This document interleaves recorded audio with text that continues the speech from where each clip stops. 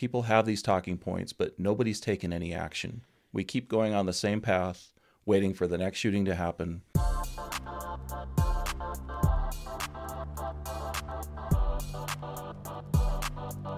Rob, thank you for coming today, sir. Thank you. Thanks for having me. So there's been a big push to examine school safety and how to address this in Idaho. And obviously, just innumerable tragedies across the country, loss of life, incredible concern from every parent dropping their kid off at school. You have multiple experiences with active shooters at schools and really have, I mean, as boots on the ground as anybody could. What's your perspective on school safety? What do people need to consider? What has happened in your time in the service? Talk to me about that. Well, I looked at some statistics not too long ago, and since the mid to late 90s, there's been over 1,000 injuries as a result of school shootings. Over 500 kids and faculty have been killed. And I noticed that after every incident happened, the politicians, they get up and they stand behind podiums and people start screaming for gun control or banning weapons or gun show loopholes or red flag laws or issues with the gun shows, banning high capacity magazines, certain types of ammo. None of that means anything. People have these talking points, but nobody's taken any action. We keep going on the same path, waiting for the next shooting to happen. Agencies do the best that they can. They have SROs at certain schools, but most of the schools don't have SROs. And we're trying to come up with a different idea, something that's actionable that we can do to protect our kids and our faculty. It's not just about the kids. It's also about our teachers and our coaches and our librarians and everybody else too. But as the recent shooting that just happened in Iowa on January 4th of this year, the principal of the school attempted to negotiate with the shooter, and he was shot and killed himself. So we need to do something different. We have to. Now, the bills that are being brought forward, and at least one in particular with Representative Hill, he is calling for some type of participation, voluntary participation of individuals that exist on school campus in a professional capacity aside from law enforcement. So we're talking about, a janitor, we're talking about a coach, we're talking about some teacher or administrator. And the playbook is not unique to Representative Hill's idea. Like, this is something that has already been rolled out in other Idaho school districts where there are more rural school districts, and they recognize, hey, if in the event that something should happen, we're not going to have a responder within 4 or 5 minutes. It could be much longer. So they've taken up volunteers and armed those volunteers, trained obviously, and have an incredible system to make sure there's safety involved. But that's one thing that they're doing to kind of respond to the lack of capacity for immediate response and need for security. What do you think about that? I think it's needed. Grangeville's doing it right now. They're trying to implement the program. They've bought firearms for teachers. They're still trying to figure out how to roll it out, but it's definitely needed. If you look at the school shootings across our country, if you look at things like Sandy Hook Elementary School, the kid that came to the school shot through 2 sets of glass to get into the school, and he did what he did. There was no officer there. If you look at Uvalde, they just released the DOJ report a couple days ago. That shooter was inside the school for a long time, and there was nobody there to do anything different to try to prevent or stop it. If you look at the Covenant School from Nashville that happened last year, law enforcement took, I think, 7 or 8 minutes to get there. Not their fault. It's their response time. There was nobody at the school, no SRO. And when they got there, they made entry. They didn't hesitate, and they put the shooter down, but not before the shooter had killed and wounded a lot of people. I think that we're on borrowed time. In 2021, in May of 21, in Rigby, Idaho, it's the only school shooting that I can find in our record. A female a 12-year-old brought a gun to school, shot and wounded 2 students and the custodian on the school grounds before she was wrestled down and they took the gun from her. That's our only school shooting in Idaho, and we are on borrowed time. And to think, as we talk about the migration of all the people coming from other states to Idaho, our school populations are going up. our staffing levels aren't. Law enforcement's not being given enough budgetary issues. They do the best that they can. They have SROs at some of the schools, but none of the elementary schools are really covered. You get maybe 10 schools assigned to an SRO or 5 schools assigned to an SRO, and they try to bounce around and make their contacts.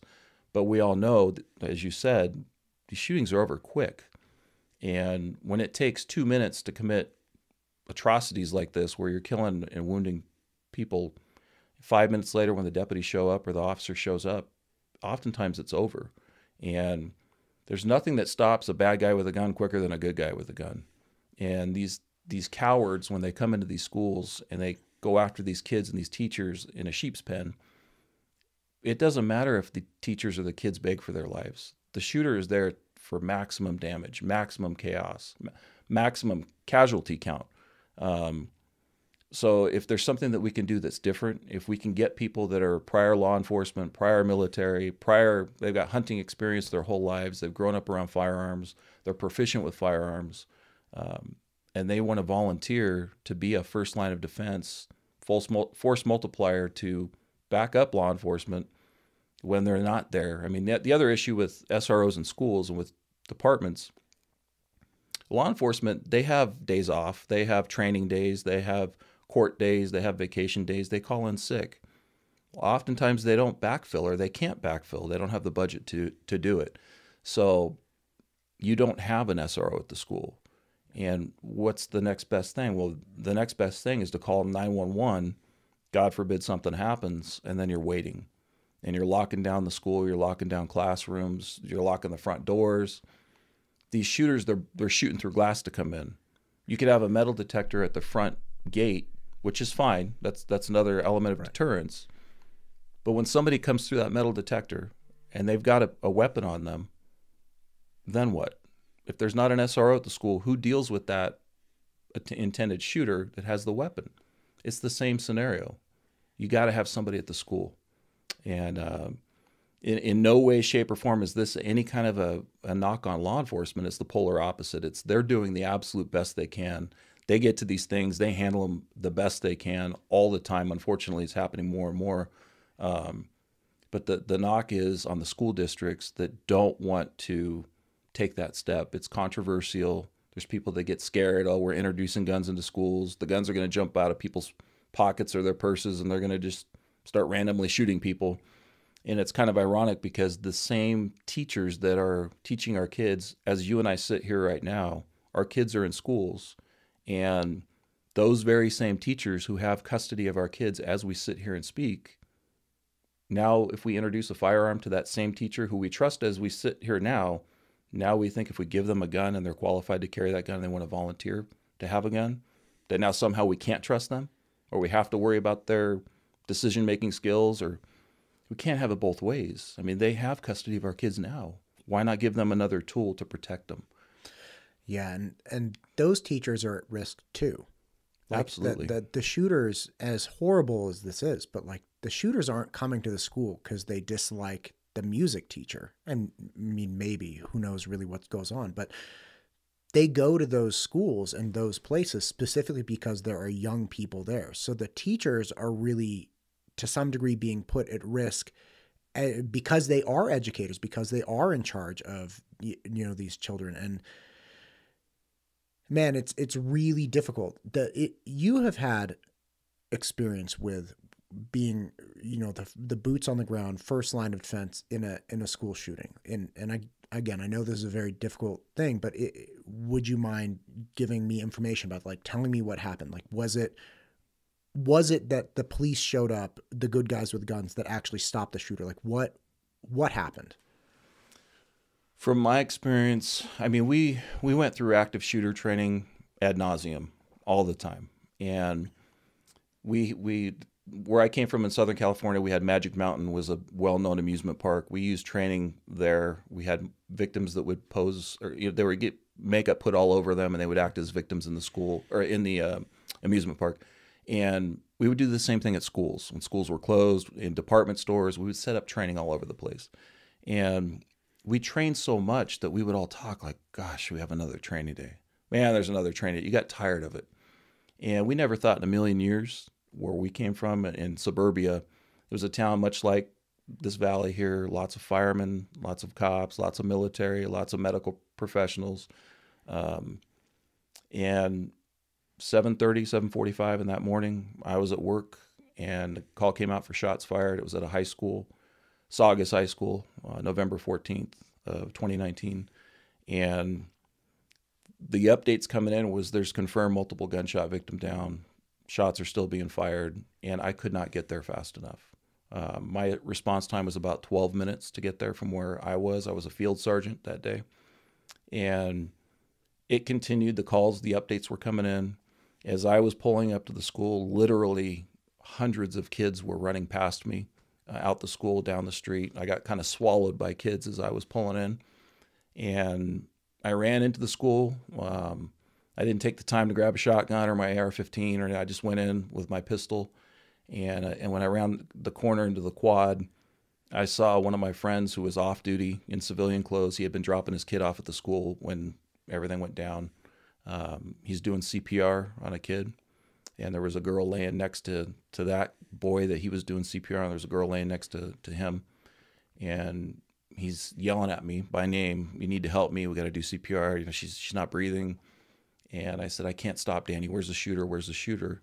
And he said, "I think he went that way, but I need your help. I need your help." And in training, everything we do with active shooter training, as hard as it is, as terrible as it is, you have to bypass victims to go after the shooter. If you stop at a victim and that shooter's still out there, still claiming more victims, you're not doing any good. You got to put them down and stop it, and then get all the help in to render aid. That's just how it is. I mean, he's off duty, he's doing what he's doing, but as an on-duty personnel coming in, we've got to go chase the shooter down. And it was erroneous info. Typically when these things happen, people get tunnel vision. They hear shots, they see people running with cell phones in their hand, they become the shooter. You'll get people that are being described as the shooter that aren't the shooter, and that's what happened in this incident. As I looked down at, her name was Gracie, she was laying there, obviously she was gone, but I knew that we needed to do something for her, but I couldn't. And so I had to bypass her and press on. And we got another report. There was another gunshot victim down in a classroom on the north side of the school. So I took a couple deputies and we went up and got to that girl, and we got one fireman in to start rendering aid to her. She was shot in the stomach. And then we got another report of another gunshot victim down in the administrative office. Somebody got to him. I didn't have to go to that. And then we got another report of another gunshot victim down in the choir room. And I had to take my team and get to the girl in the choir room. She was also shot in the stomach. So it was pretty terrible, pretty chaotic. The shooter killed himself. We didn't have to engage him. He had killed himself right before we got there. We didn't know yet. We got him quickly identified as another student, and his cell phone was pinging to his house, which was just north of the school up on top of a hill. So we assumed he got back to the school.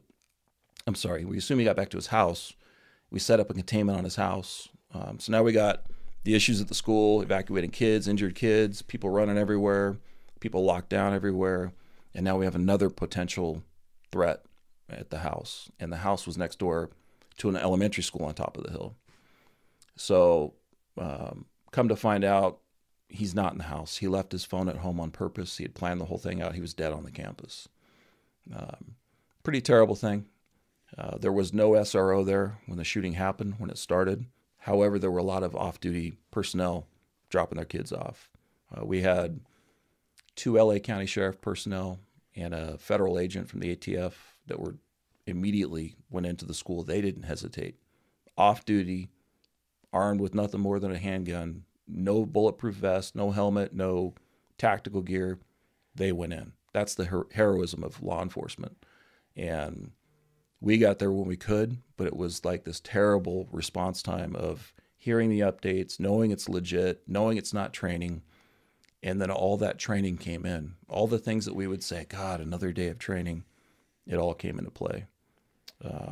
It was pretty tragic. And I still think about them. I think Gracie and Dominic, they were 2 of the kids that were killed.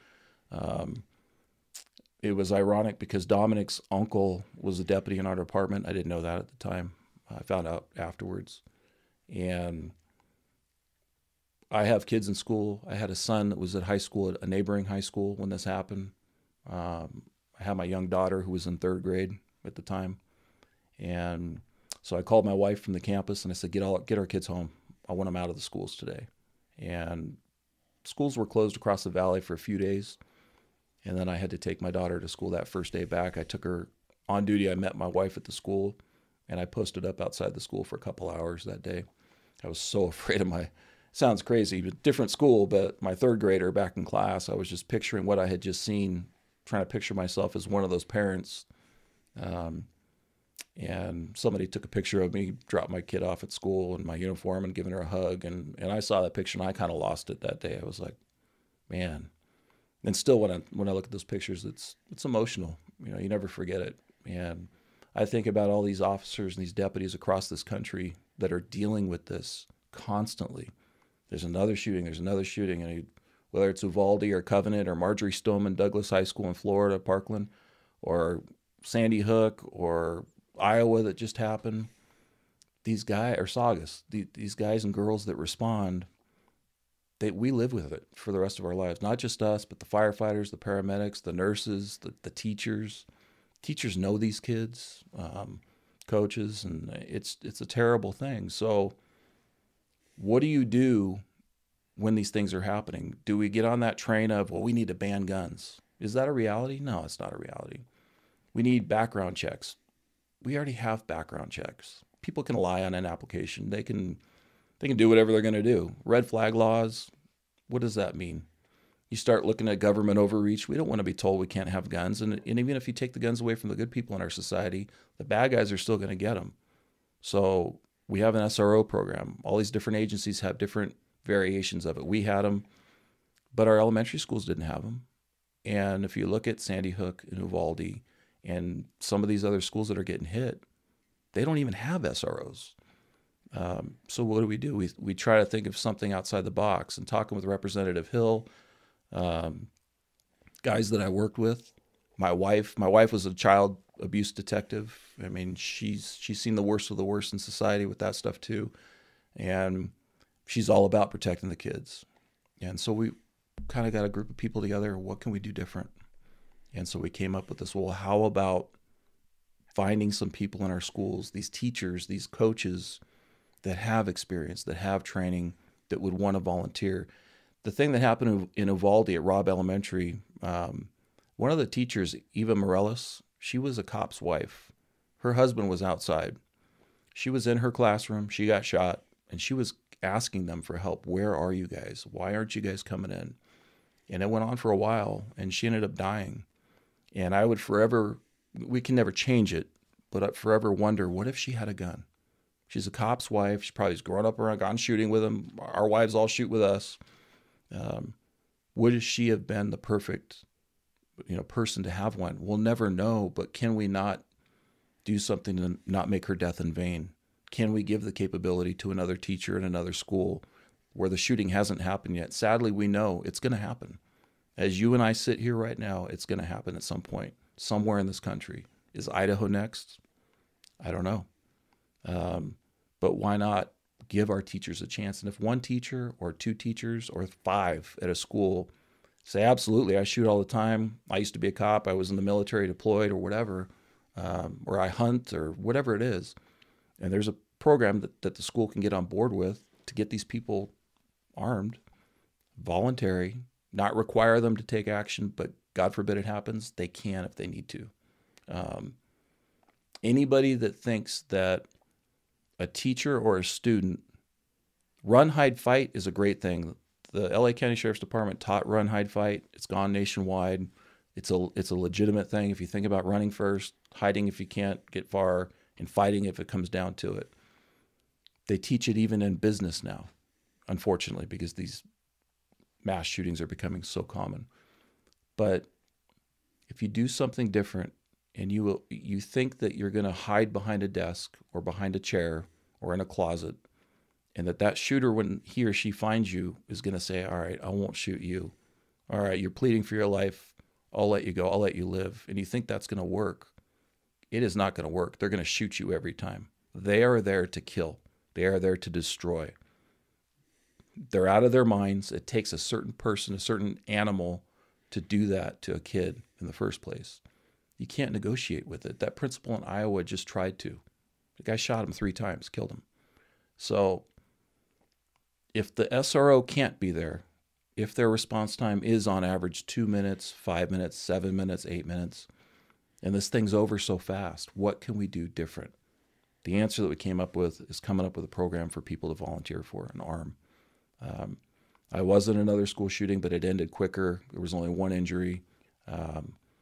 While we were responding to it, the kid brought an AK-47 to school. It was a collapsible one, came out of a duffel bag, took it in the bathroom at Highland High School in Palmdale, California, fired a couple rounds in the ceiling, and then came out, fired 1 round across the quad. Fragment hit a kid in the leg, put him down. The kid got scared that had the gun. He ran with it, dropped it, and fled the school. He didn't do any other damage. But we had to treat it the same way. While we were responding to that, probably somebody listening to a scanner thought it'd be funny. They called in another active shooter at a different school, elementary school. My team got sent to the bogus call, but we had to treat it the right way. And I remember at the time, again, my daughter was very young, and it was in a short period before the Saga shooting happened. And we were clearing hallways, and we were finding little kids hiding under desks that were 5 years old, little kids hiding in closets, seeing the fear in their face, and it was a bogus call. I can't even imagine these kids in these schools now that are doing the same thing, trying to hide and survive, and they're getting murdered, and it really hit home for me. And I just think we got to do something different. And Representative Hill agrees, and several other legislators agree. So, man, that yeah, the reliance on what we all agree is the correct response, which is police officers, right? We need law enforcement. Absolutely. There. No one calls for anything other than a police officer when something like this happens, when there's an active shooter. So we all universally agree that police officers are the right response. And we're agreeing they're the right response, not because they're going to negotiate, not because they're going to, plead or do anything. They're the right response because they have force capable of stopping the person. And they're trained and they know how to do it. The next layer is, hey, an SRO is great, right? Like, you can't get the police there fast enough. That's the nature of SROs. We have school resource officers. They're people there that are trained. They don't have the same, arsenal. They don't have the same manpower. But they're there, right? Their response is there. Why do we rely on them? Same thing. They're not there to negotiate. They're not there to ask nicely. They're there with some capacity of force to put the person down, to stop it, right? Because you need the force to stop it. There's a disconnect that happens when you go from overwhelming police force, right, that takes time, more immediate, potentially, police force from the SRO, down to a teacher who is trained or deputized or has gone through whatever service and training required. There's a disconnect because all of a sudden that person is a danger to children and the system for some reason. And I've heard a lot of objections to this, like they could drop the firearm, they could not identify themselves, they could, they wouldn't be competent in the event that something happened. And I don't understand what that disconnect is, which is we know that people properly trained with the capacity for force are the right response. But for some reason, if it's I think everybody envisions the 55-year-old English teacher who's just, doesn't want to be responsible for the protection of the students. And by the way, first off, I think a lot of 55-year-old English teachers would put the kids behind them. I don't think the 55-year-old English teacher would be like, oh no, I'm more important than these kids. Like that, I'm confident that the people I've met would be like, get behind me. Even if I have nothing to defend us, stand behind me. They love their kids. Right, they do. Mm-hmm. And again, what do you think that is? What is inherent in the concern and it's the break of logic where it's look, you believe in trained, capable of force individuals, just not if they happen to teach math, right? Like they have to solely be working for the police department, as if there's some magic thing about that. Yeah, that's a better option, but is it a better option compared to no option? Yeah, I think that we just have to reprogram ourselves. It's a sad thing, but we do. If we look at how we live our daily lives, we have car insurance, we have homeowners insurance, we have fire insurance, we got insurance for everything, for health insurance, we got it all. Why don't we have insurance for our kids?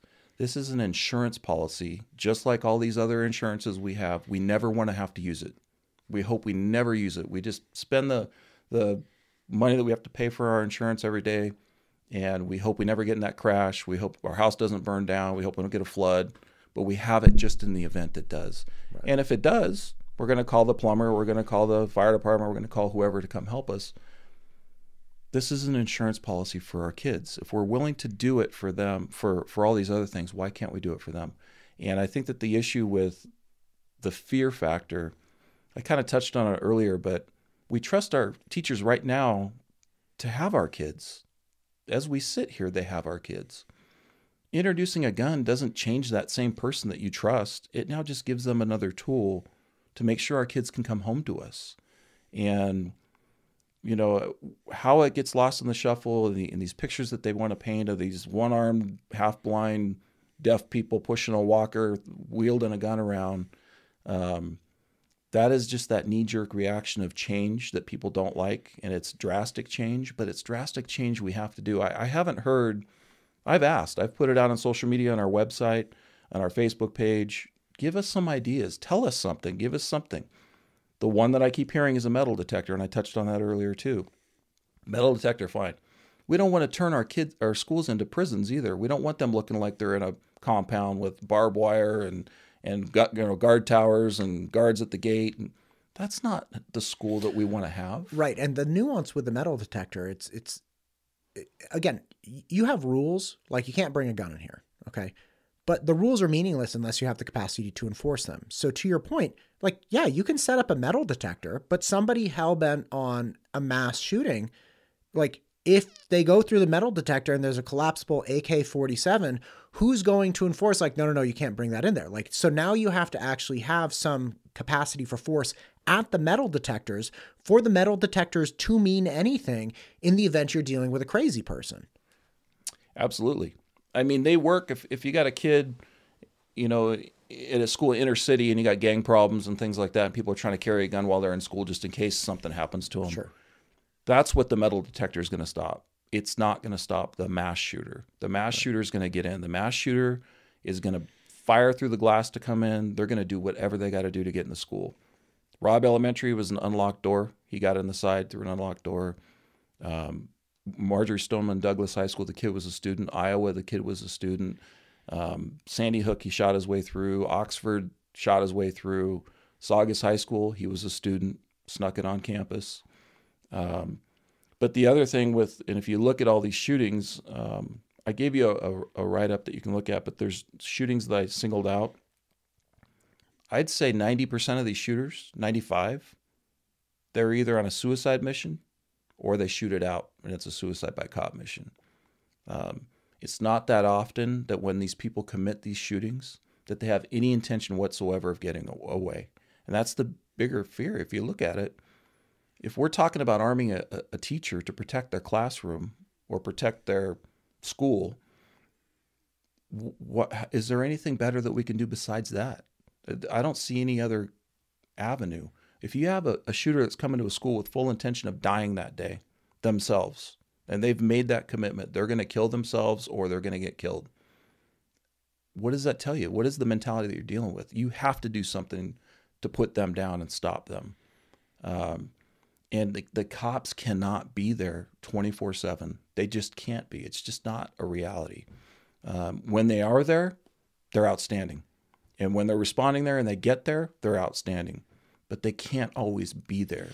Right. And look, how many mass shootings have been attempted on police departments? Rarely. If right. Ever. Maybe Seattle, when Seattle fell. I don't know. They attacked a police station, but right. And that's more of I don't, when you say they, that's more of like a mob thing, Yeah. right? Like the history is filled with mobs tearing down, government to protect whatever, right? But no, the individuals are not going to somewhere that's well defended, or they know that there's a high likelihood of defense. In this situation, they're specifically selecting schools because obviously they're crazy and deranged, but also because the schools are not defended. If you knew that you're walking into a school with armed, I think we should stop calling them teachers, because it should more be like deputies that also teach, right? Like, I think that's different, because I think if you just say teacher, psychologically, it doesn't encompass everything that we're talking about. But if you had deputized officers that also taught subjects on campus, just saying it that way, you're like, oh, I'm not going there. Like, that's crazy. But what if you had 6 of them? What if you had 10 of them? What if you had an unknown number? You talk about an insurance policy, and yes, insurance in the event that the absolute worst should happen. But we all have blind spot detectors, right? We all have rear view mirrors. We all have all kinds of things on our new vehicles, because the insurance companies realized it would be far better to actually prevent people from doing these things, however you're going to do it, than to actually use the insurance, right? And so car manufacturers make these, your insurance policies are lower, all kinds of things. If you had an armed campus with deputized officers that also taught subjects, the deterrent factor for someone going in there would be so substantial. And yeah, we're talking about crazy people. So like, maybe we can't 100% understand what the crazy people would be thinking, but we can agree that the crazy people, by and large, are motivated by delivering the most malicious, horrific event they can possibly muster in a short time frame before their 5 or 10 minutes of insanity is up, right? Okay, well, if that's true, and you're hell-bent on delivering the absolute worst, you're going to go where you can deliver the absolute worst, right? And if you know that you will engage some meaningful defense or obstruction, it's like, shoot, well, I'm not going to be able to make the comment on the world. I'm not going to be able to make people suffer in the same way that I thought. I can't imagine, especially somebody hell-bent on destruction, would go somewhere where they knew there were people there that could stop them. Yeah, and that's one of the bigger things about these schools in Idaho, too, is you have schools that have gun-free zone signs posted up around the schools. That's like an advertisement. And it's one of the things that Representative Hill put in the bill was to remove those signs. And if those signs aren't removed, then the school's going to get fined every day that the sign's up there. I think that inviting it, saying, hey, we have no guns here, come on in, is to your point. It's making it a softer target. We need to harden these schools. We need to send that message out. We need to say, hey, you want to risk coming in the school? Yeah, you may have come here today with no intention of walking out, but you're definitely not going to get very far into the school. Right. And there's also a large line of thought. I spoke with Deputy Gomez about this on one of our last conversations. And he was talking about, I think it was actually after, we're kind of going to revisit it because he has a wealth of knowledge, multiple areas having to do with school safety.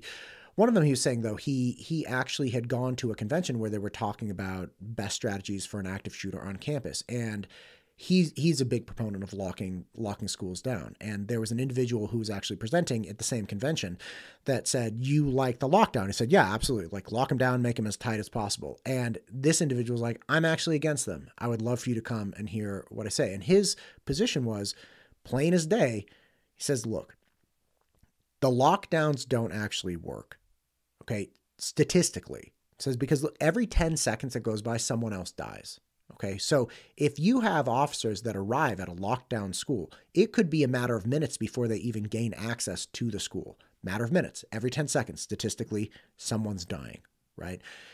It also makes it very laborious to actually find the active shooter, right? And he goes through all these things. I'm not going to do it justice by presenting it, but Officer Gomez says it really made him stop and think about, okay, what are the best strategies here? Because the idea that, like, we need to turtle shell harder and harder and harder, it's disingenuous, because you have kids that go out at recess, right? Like, even if you make a bomb shelter where people learn English, right? Football practice, recess, any elementary school has like 2 or 3 recesses every single day where the doors are open, people are moving in and out. There's zero capacity to protect the children. that's exactly what it is, right? Like you're not gonna prevent somebody from, even if you have a fence around it. Like, what do you think? Somebody's gonna stop at a fence? Like if they're hell bent on doing these things, a physical obstruction like a chain link fence is gonna stop them. And then what? We're gonna surround our schools with like concertina wire and that. Like we're not gonna do that either. So at some point, people have to make a decision between, I want to try, right? Which is what people say when they know what they're doing is ineffective. We have to try, right? You see this with a homeless crisis in California. People know the money they're throwing after it is not doing anything. Drug problems, it's not doing anything. But the mantra is, we have to try. So they continue trying to stricter gun laws, right? Gun show regulations, making things more and more illegal, doing more and more training. It's like, listen, that's trying. How well is that working? It's not working. So I think at the end of the day, it appears to me, and I'm an idiot, so whatever, but it appears to me that people either are going to make the decision that we have to keep trying and harping about gun control, which is not going to get very far in this state, harping about gun control, harping around background checks, harping about making gun-free zones, even though these are crazy people that don't care about the law, right? Or accept that what has been attempted is not successful, right? And maybe step outside and think outside the box. Again, deputies that also teach math. That sounds a lot better than an armed teacher. But if you had people that were under the umbrella of a sheriff's department or a police department and thoroughly trained to the confidence of those departments and offices, why wouldn't you want that person on campus? Yeah, I agree. And what I touched on before, I mean, we have a friend that's out here that's a 4th grade school teacher, and she was a cop in LA. And this is her second line of work. She'd carry a gun in a heartbeat. And I think you're going to find a lot of people like that too. If the biggest issue that we've heard or that I've seen too is budgetary. If it involves more money, if it involves having to raise taxes to pay for stuff, they're not going to do it. And even if it's to the detriment of our kids, they're just not going to come up with the money to fund it. So that's where you start trying to, okay, well, how do we negotiate that then? And if that's a roadblock, what do we do to get past it? That's where we go back to the voluntary aspect. And of the teachers, the faculty, I'll call it faculty instead of teachers, because, your librarian, your football coach, your weight training coach, your strength and conditioning coaches, or your custodians, they all have all kinds of experiences that aren't just specific to teaching. A lot of them have military. There's a ton of military in our schools, right. Ton of experience, and they're trained. They've carried guns for years and know how to probably take them apart and put them back together in their sleep. Why can't we tap into that as a resource? Why can't we adapt and come up with something different? One of the other things I wanted to touch on real quick is when the Boise Town Square Mall shooting happened. That was one of those chaotic ones, like our school one that I rolled to. When these shootings happen, people get tunnel vision. They get the adrenaline pump. They get tunnel vision. They hear really good. They can hear everything, but your vision gets really tiny. And when shots are being fired and people are going down, you see things differently. And when people are running with stuff, you think they're a shooter. The Boise Town Square Mall shooting, they got reports of multiple shooters. They did get, I think there were 6 people shot, a couple were killed in it. The guy engaged Boise PD outside in a shootout. Thankfully, the officer was okay that the round came through the windshield. But the point of why I'm bringing it up is the whole valley of law enforcement rolled to that. Everybody responded. Everybody. They thought there was multiple shooters, gunshot victims down. It's chaos. It's a mall. And what did that cause? There was nobody protecting our schools. If it was the stars aligned that day and evil was abound and somebody went to a school that day out here in this valley, whether it was Star, Eagle, Middleton, Meridian, wherever, pick one, who's protecting it?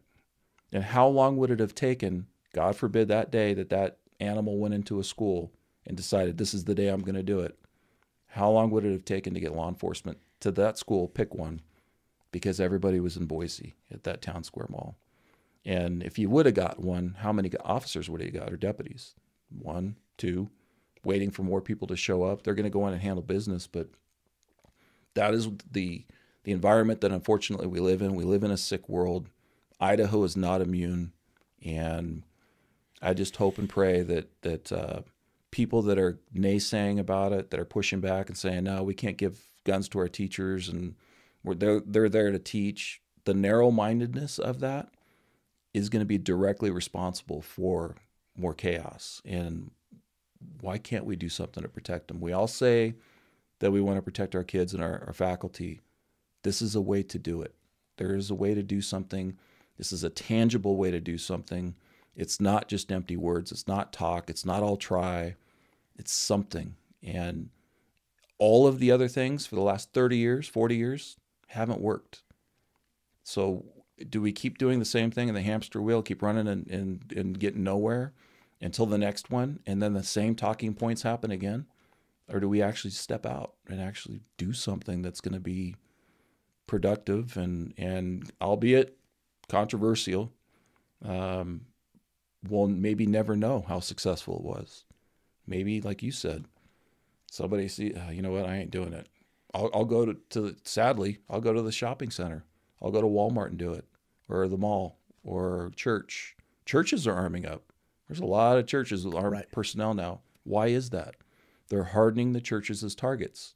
You have armed personnel at these churches. There's kids in the churches. Are those kids in danger now because they've got armed personnel protecting them so that they can worship and pray? No, they're safer. We need to start looking at our schools the same way. Right. I have family members who actually, carry when they go to church, and very responsible, and it's no problem.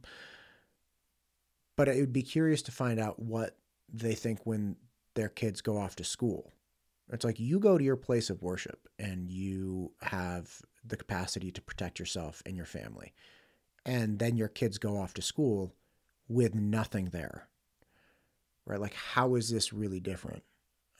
And again, of course, I know there are differences, but the reliance, Idaho's a very proud, in my experience, very independent state, and people take care of their business, and reliance on other large responding bodies is just not in a multitude of areas, not just law enforcement. It's like people take care of themselves, and they take care of their neighbors, and they care for each other. And I hope they figure out some way to do that with this too. So, I do Rob, too. Listen, thank you for coming. I appreciate you sharing your experience and talking through these. These are really dark issues, and it's not like, I have 3 little kids. It's not stuff that I even like hearing and talking about, but the alternative is that I know there's a problem, and I just reject the capacity to even explore it, which is not helping my kids at school. So again, thank you for coming, and I appreciate you. Thank you for having me. I appreciate it too. This podcast is brought to you by MTU Studios. If you're looking to start a podcast or need content for your business or personal use, content of any type, please reach out to MTU Studios. MTUstudios.com. We'd love to help.